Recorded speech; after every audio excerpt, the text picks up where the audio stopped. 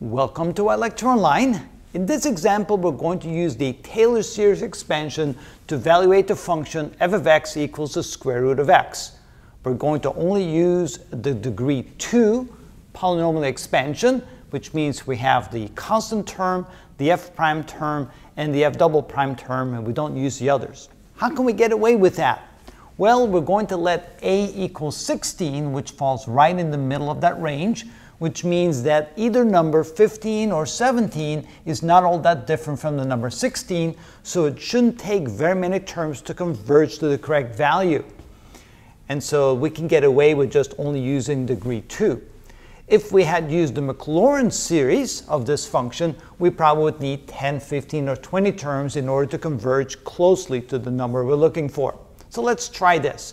We're going to first evaluate the expansion here for x equals 17. So we're going to use the upper limit and then the lower limit and see what we get.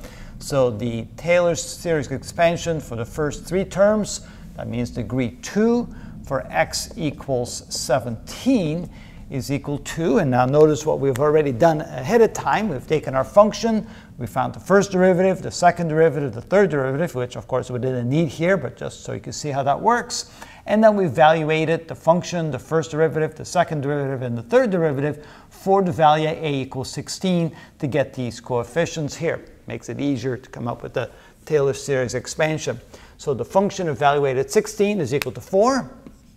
And sure enough, if we want to know what the function is at x equals 16, notice when we plug in 16 here and 16 there, those 2 terms disappear, and all you have the first term, which gives us the exact value for the function at x equals 16. But at x equals 17, we'll get very close, and we can see how that works.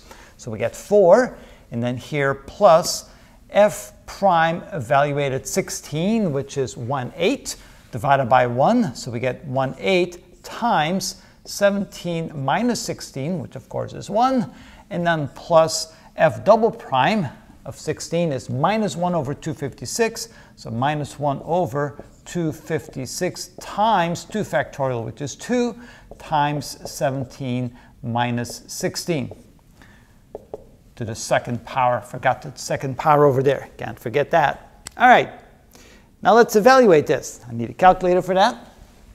So we have 4 plus 1/8, that's 4.125, minus this, because they have a minus in here.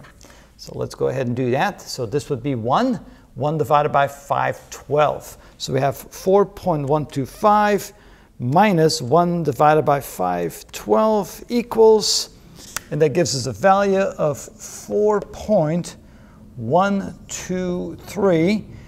And let's just go 2 more or 3 more decimal places, 4047. Okay. What would the actual square root of 17 be, just for a reference? So let's try that. So we take 17, take the square root, and that gives us the actual value of 4.123,106. So notice for the first 3 decimal places, we get the exact value by only utilizing the first 3 terms in the expansion. That's really good. Now let's do the other side, the evaluation of the function when x equals 15. So that's equal to 4 plus 1 over 8 times 15 minus 16. Well, that will make this a negative. And then here we have plus a negative 1 over 512 times 15 minus 16 squared. And of course, since it's squared, this becomes a positive 1. So this is negative, and that gives us 3.875 minus 1 divided by 512, and that gives us 3.873047. And what would the exact value be if we were to take the square root of 15? Let's take a look. Square root of 15 gives us 3.872983, and you can see how close we got.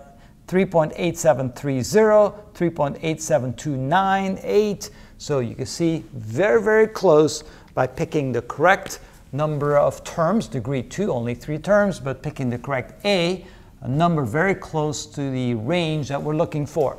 And so now we realize that the square root of the function being the square root of x, or I should say the function, the square root of x, can be evaluated between x equals 15 and x equals 17 by very short Taylor series expansion, getting values very close to the actual value. Now you can see the power of the Taylor series expansion. That's how it's done.